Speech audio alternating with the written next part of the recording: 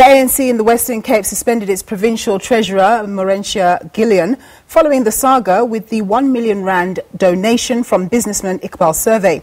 The saga began when the Western Cape ANC announced that Surve's company was giving the party financial help during the election period. The party later said it would return the money. This on the back of the controversy surrounding the company following serious corruption allegations coming out of the Commission of Inquiry into allegations of impropriety at the PIC.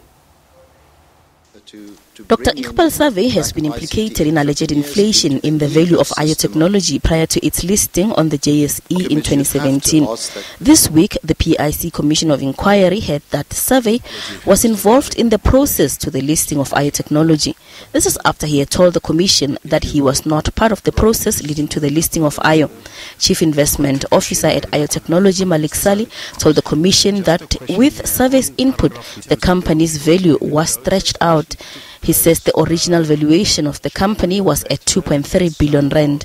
At the time of the listing, it was said to be worth 14.7 billion rand. My initial valuation was based on projected profits for the existing business and the projected profits for 2019.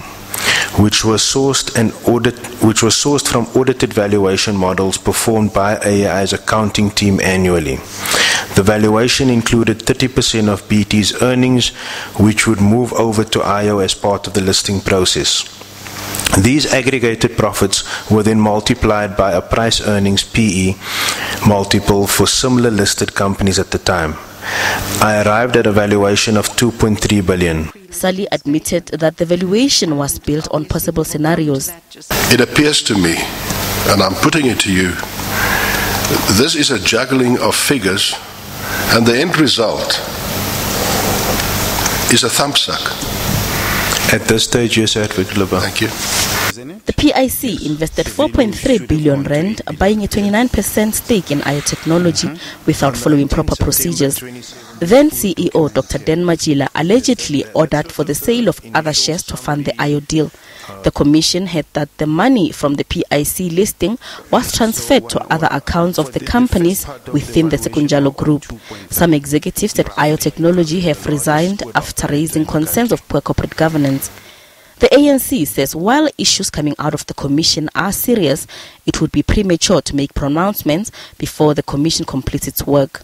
Once things are verified, issues are ventilated upon, and they are findings of a commission, when we issue a broad statement, it will be one that begins to talk about our own observation.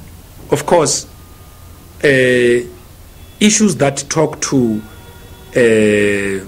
mismanagement or misrepresentation are a concern to us.